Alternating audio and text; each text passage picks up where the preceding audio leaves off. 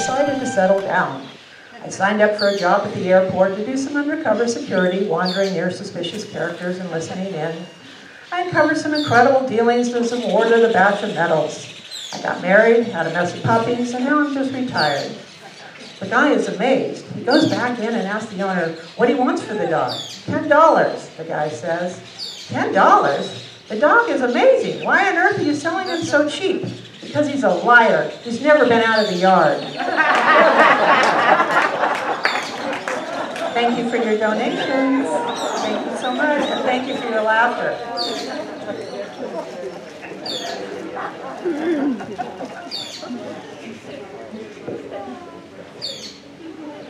Next week's presentation,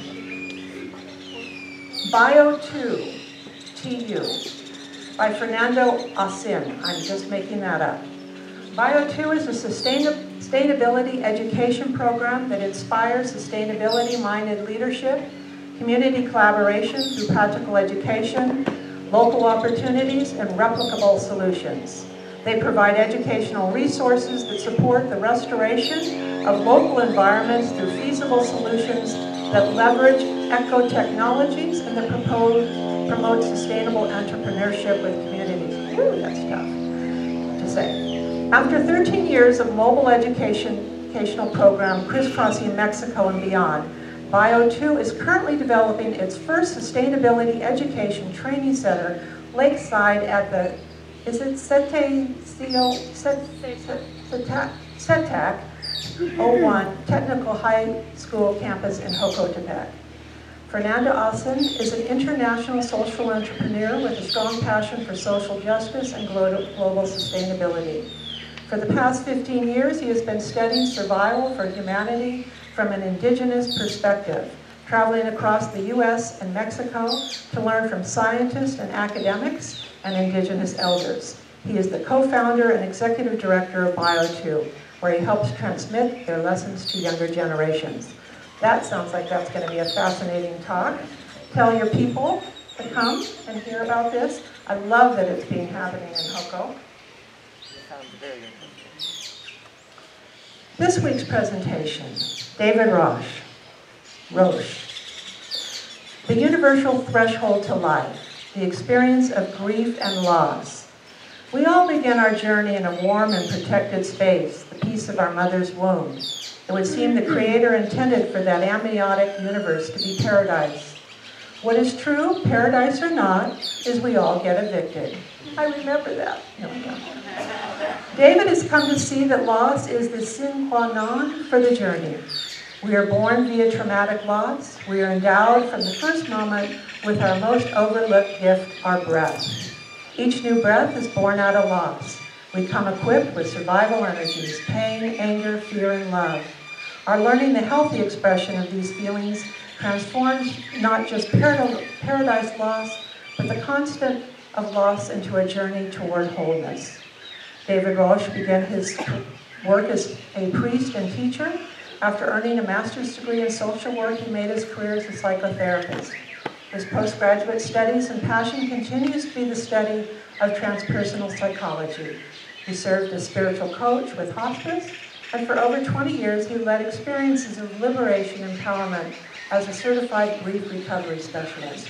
He is a certified infinite possibilities trainer. Please join me in welcoming David.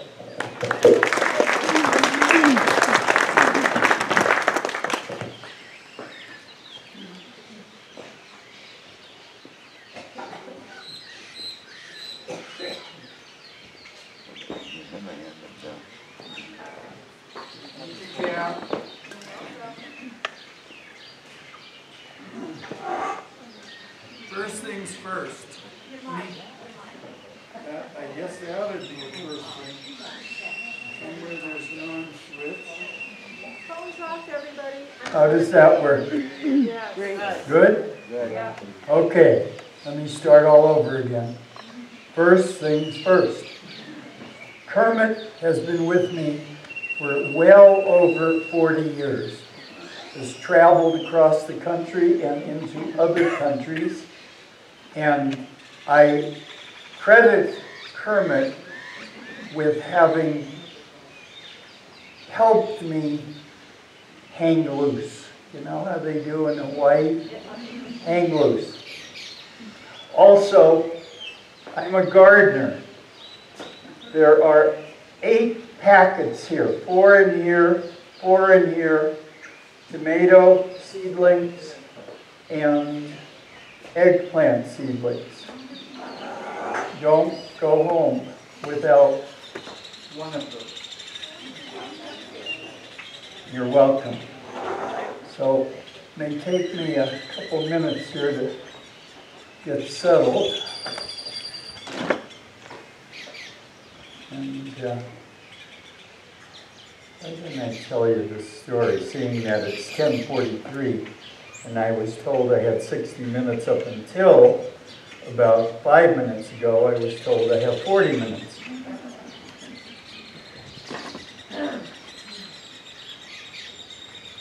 So long ago, it feels like it was a past life. I was a young cleric, wet behind the ears. You remember that saying? And I was asked by a colleague to pinch hit for him. And I said yes. And I arrived at this country church. And I was there early, and I got myself all ready. And I'm sitting in the sanctuary, or near the sanctuary, and it's 7 minutes to 7. The service starts at 7. And I'm sitting there by myself. About 2 minutes to 7, this old farmer comes in, comes down to the first pew, and sits down. And I'm looking at him like I'm looking at a cat. And he's looking at me. And now it's about 3 minutes after 7. And I'm getting a little shaky. I said, you know, sir, I'll be straight with you. I'm new at this. And it's not working. To the old farmer, I'm new at this, I'm not sure. It's just you and me. He said, Reverend, can I tell you something? I said, sure. When I go out in the field to feed my animals, and one animal shows up, I don't send them home hungry. Whoa. Took a deep breath. You might want to do that too. And I waxed eloquent. I dotted the I's, I crossed the T's, and when I got all through, I got to the back of the church to shake his hand before he could get there. And I'm shaking his hand, and he's going out the door, and I'm holding on to it. And I said, sir, are you hearing me, or should I speak into the mic? I said, sir, so you didn't hear anything up until now? Yeah. Okay, good. Can you tell me how I did? He said, Reverend, I want to tell you something. When I go out to feed my animals, and one animal shows up, I don't give them the whole damn load.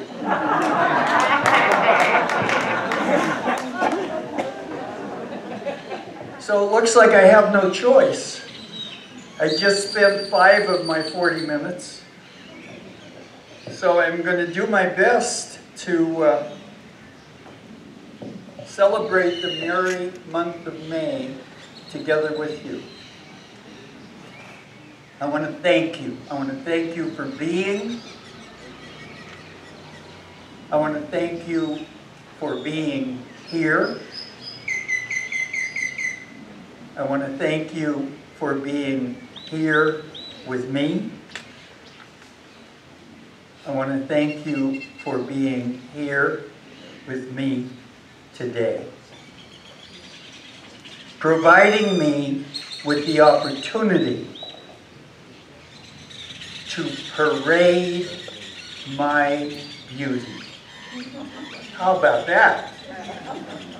Yeah, isn't that a mouthful?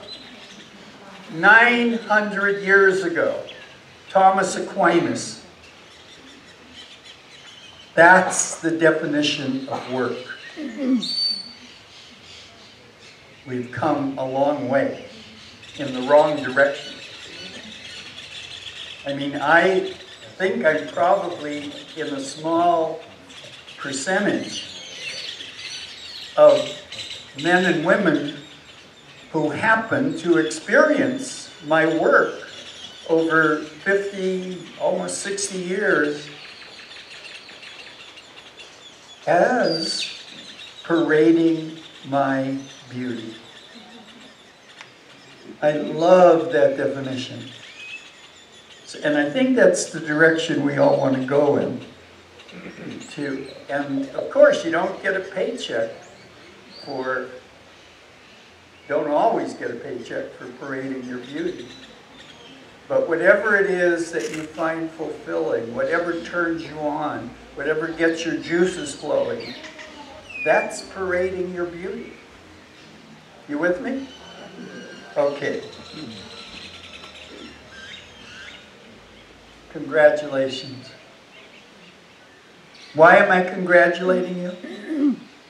I'm congratulating you because you're showing up for a topic that is the most verboten on Main Street. I used to think it was death. Newspapers are full of death. But I submit to you, grief and loss ain't very alluring. And I am happy to report to you that after researching that for over 25 years, I happen to find it one of the most exciting topics there is. A total flip-flop. I spent most of my professional life as a private practice psychotherapist and trained in a wide range of therapies with a fair amount of postgraduate studies.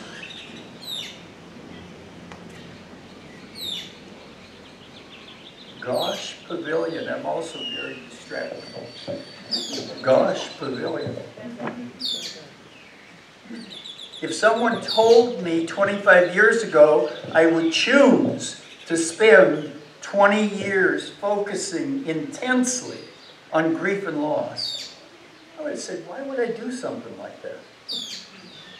And once I got into it, I noticed that people would sometimes ask me, what do you do? I said, I'm a grief recovery specialist. And their entire demeanor would change. It's like, oh.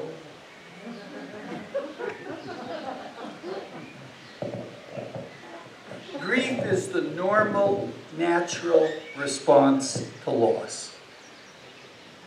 Normal, natural response to loss.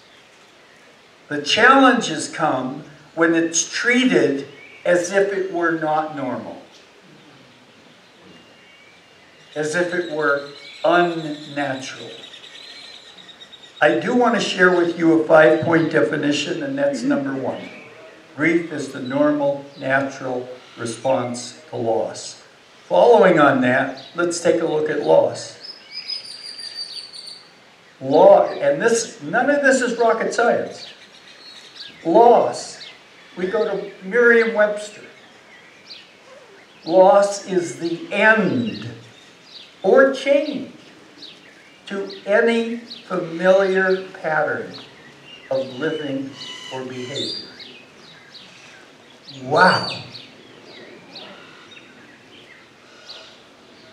Very broad statement.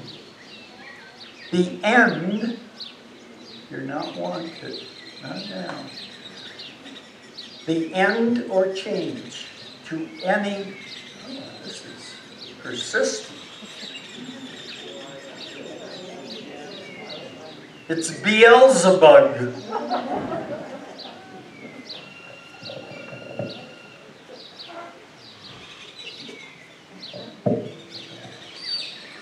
see if I'm going to be able to pull this off. Maybe I don't need that. Maybe if I have a drink. I did a lot of that. And days gone by. Free at last.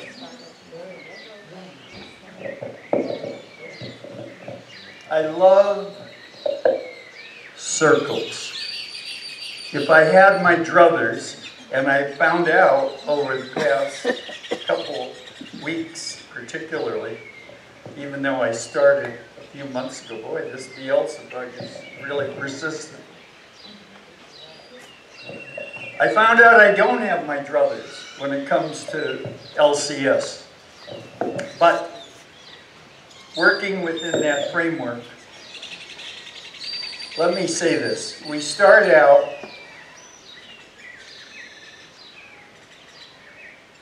in the peace of mother's womb. Yeah, can't argue with that. And every single one of us got kicked out. Isn't that a sobering thought? Our life journey begins with profound, dramatic loss. Let's put that over here.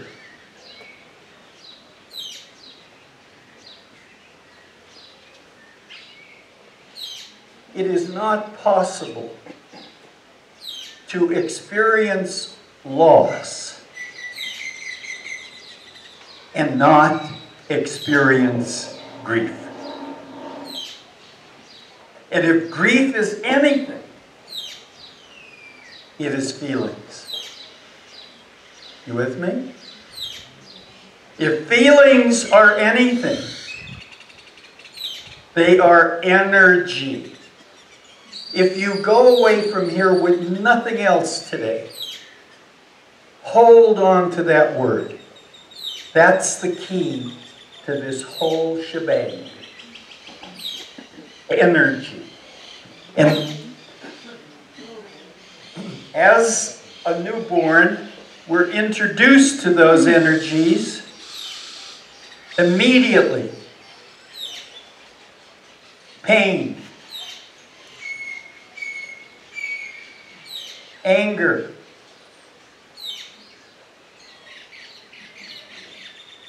fear, and the need for love. Not possible to come into this world in a good way and not experience those energies.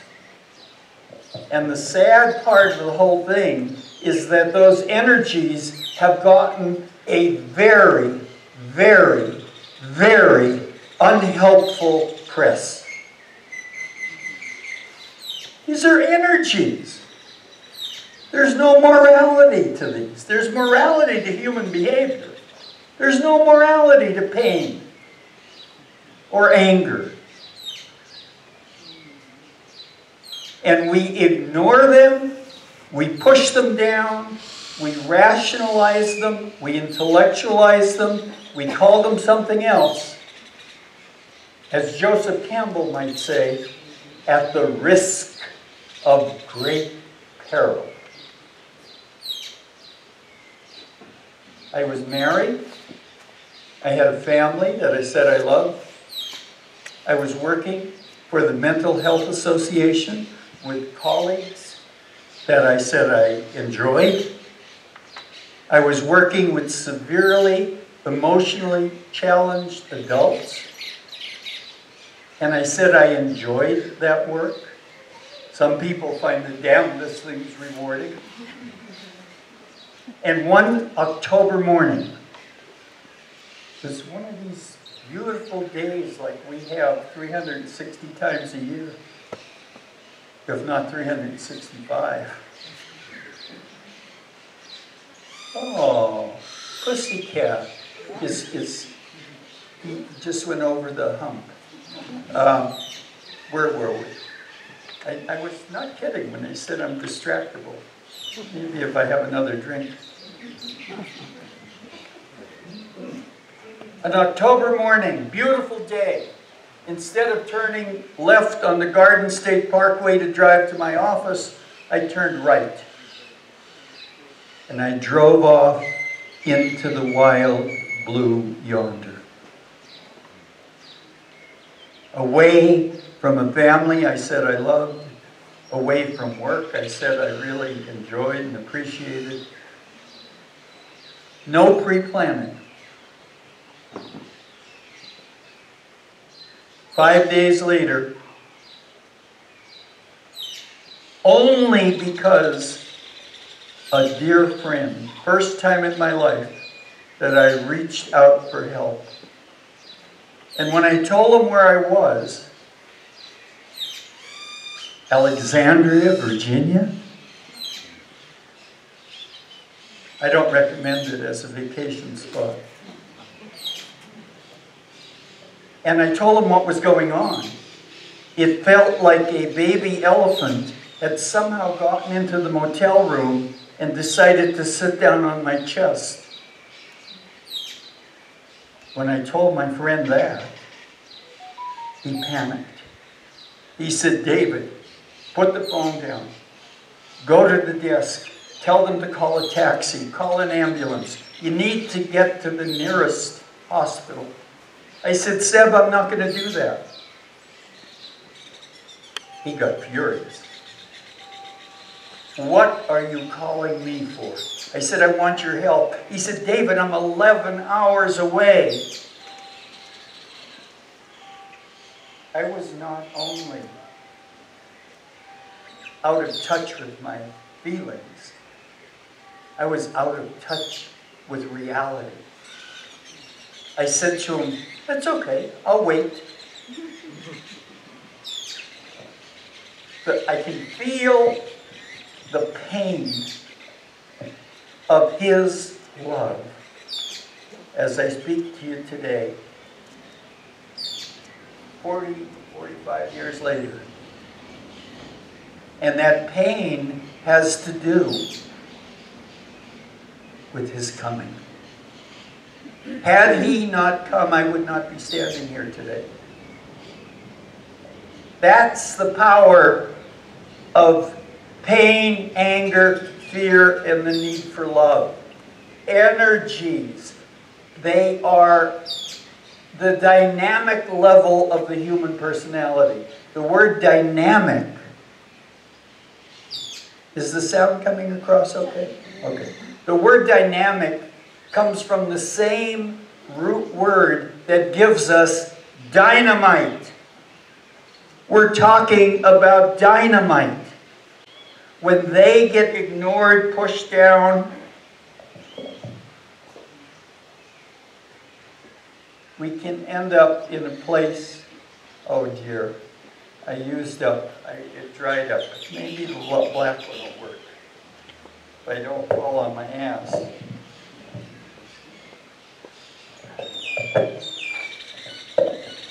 I get silly. Okay. When those energies are pushed down long enough, and it's different for different people, there's 101 variables that go into it. But many of us end up where I ended up. Many of us end up where I ended up, a place I call bottom. Some of you may have been there. You know when you're there. It feels like you're falling out of the airplane without a parachute. What I am fired up about, if you haven't noticed, what I am fired up about is I have come to believe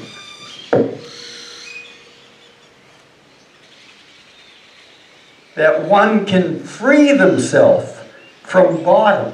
Not just free themselves, but one can learn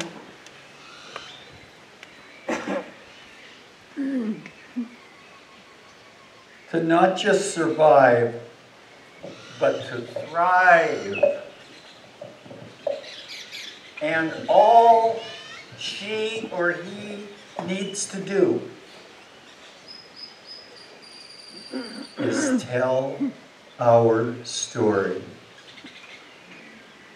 Come on, David.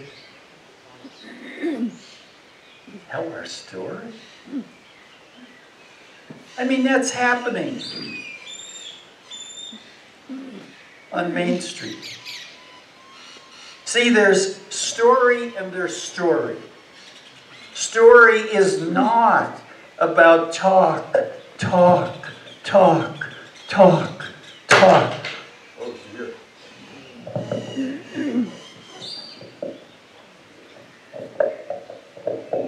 Thank you.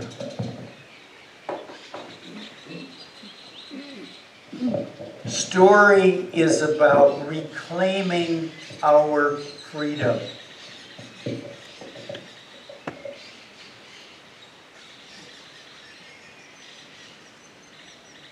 And that happens when story is expressing those energies. Most of us, if not, well, I'm not going to say all, say 99%. Most of us have a historic backlog.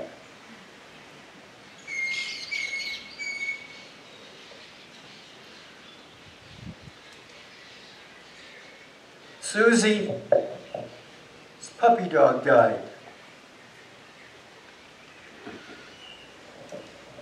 Susie's devastated. Her world has come to an end. And Daddy is holding Susie. Beautiful scene. Up until Daddy says,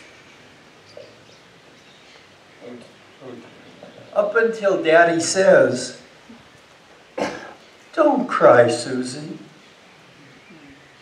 Who of us here has not been told that when we were little tykes? And 101 variations on that. If you're going to cry, you know, yeah. So we need to tell our story as a way to diffuse what I call historic pain and anger and need for love.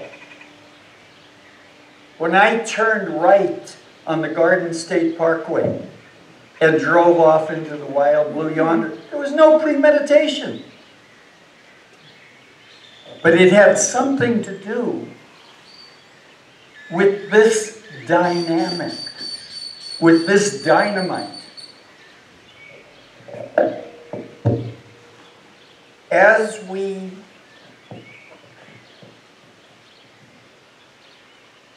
become freer and freer, and there's no limit. There's infinite possibility.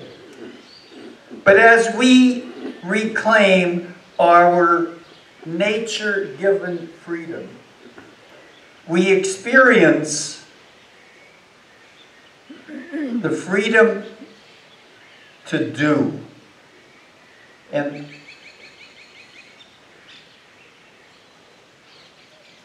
let me just say, we recover our capacity to create, because that's what we're here for.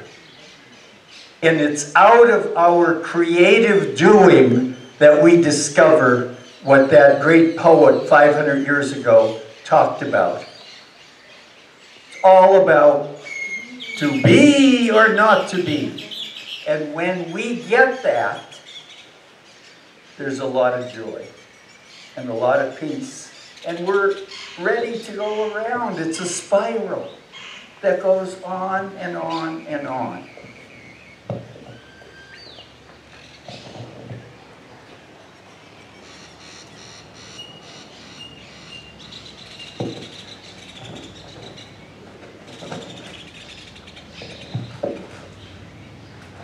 You know about the big D? I want to talk about the little d. Big D Little D. Divorce. Woohoo! It's nice having a shield.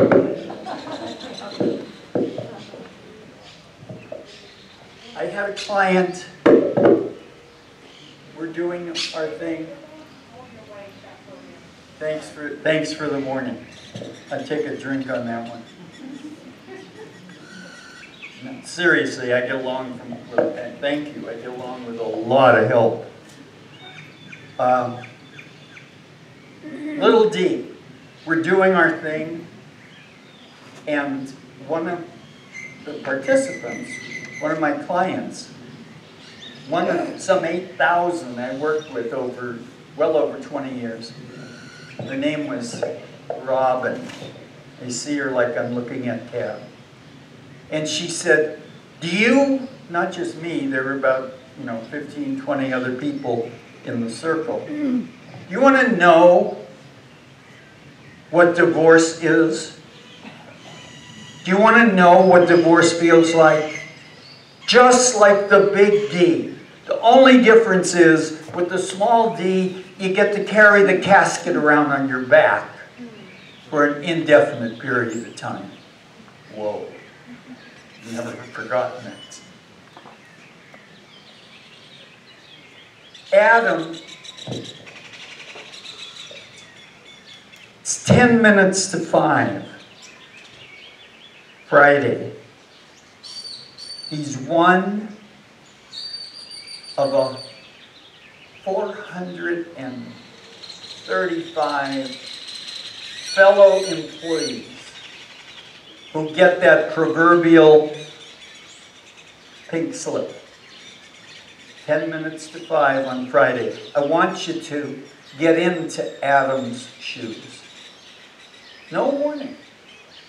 This happens a lot in the corporate world. Imagine the gall. 10 minutes to 5 on a Friday. Not just Adam, but, a couple hundred others. Imagine what this man is feeling as he drives home. Imagine what his thoughts are about what he's going to say to his wife, his children. He's a family guy. They don't have a lot of savings. Robert and Joe are walking down the street, and Robert says to Joe, "What's going on?"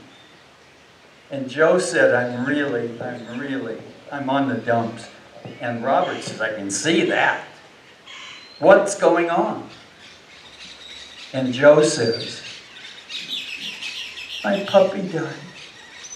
I want you to consider the possibility that Robert is visited by the thought, his puppy died, and that's what it's doing to him? I'm grieving the death of my brother-in-law. I submit to you, I promised a 5-point definition, so I want to try to be true to that. One was, it's the normal, natural response to loss. Grief, two, needs to be, all grief, all loss, needs to be grieved at 100%. Thank you.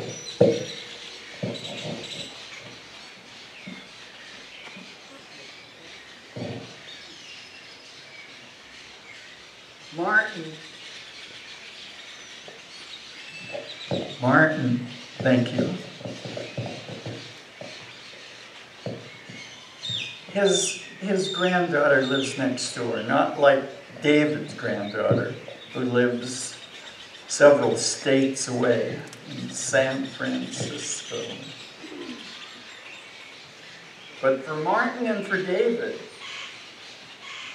the granddaughter is the apple of his eye. And this particular morning,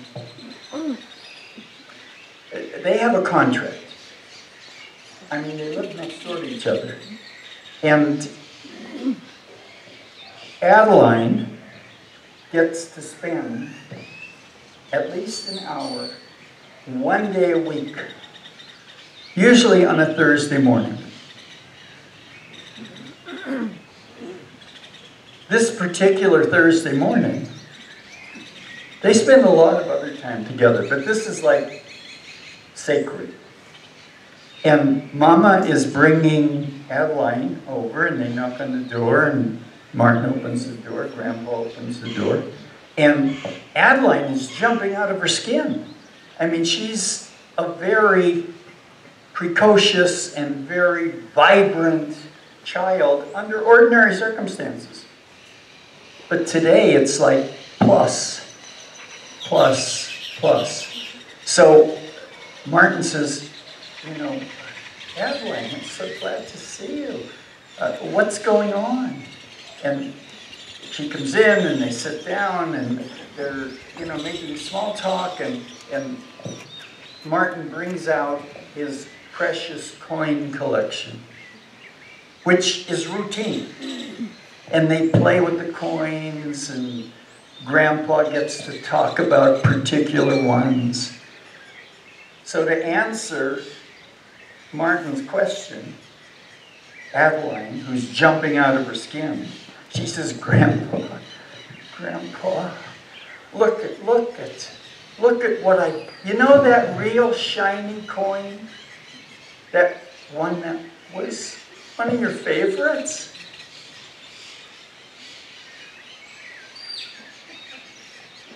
Look at what I got out of the machine. You think Martin felt something? All grief needs to be grieved at 100%. And all grief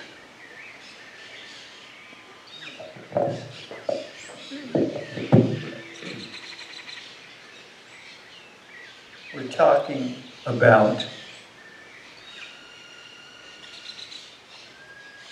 heart.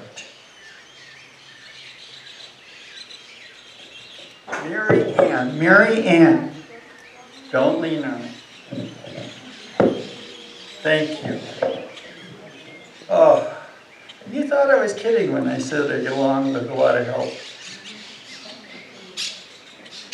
Yeah, and it's, you know, it's not just fun and games. I mean, I had a few bruises along the way. Where were we? Thank you. Thank you. Heart.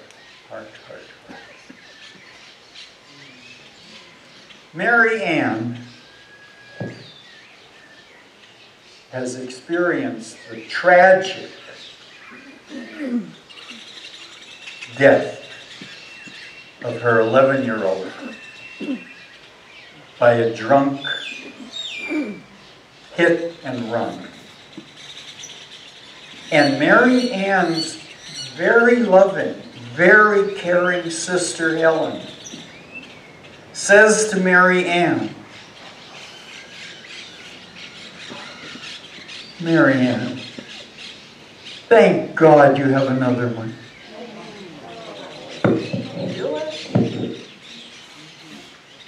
It's absolutely true. But where's it coming from? It's all about head or heart.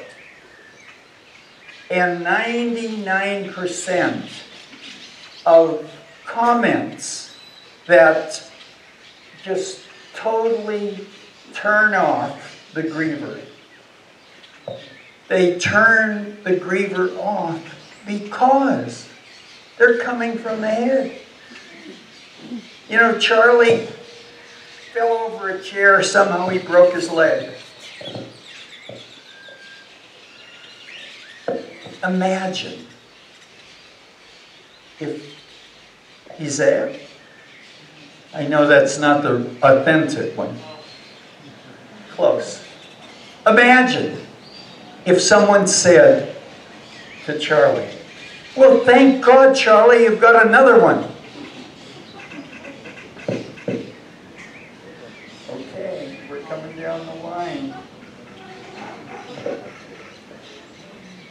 You got heart and head. Yes? And you got energy. We talked about that earlier. Energy. I get up here, I get illiterate. Okay. Because we're dealing with energy, we've got the fifth point of the definition, and I can say I delivered what I promised. Because it's energy, it is cumulative.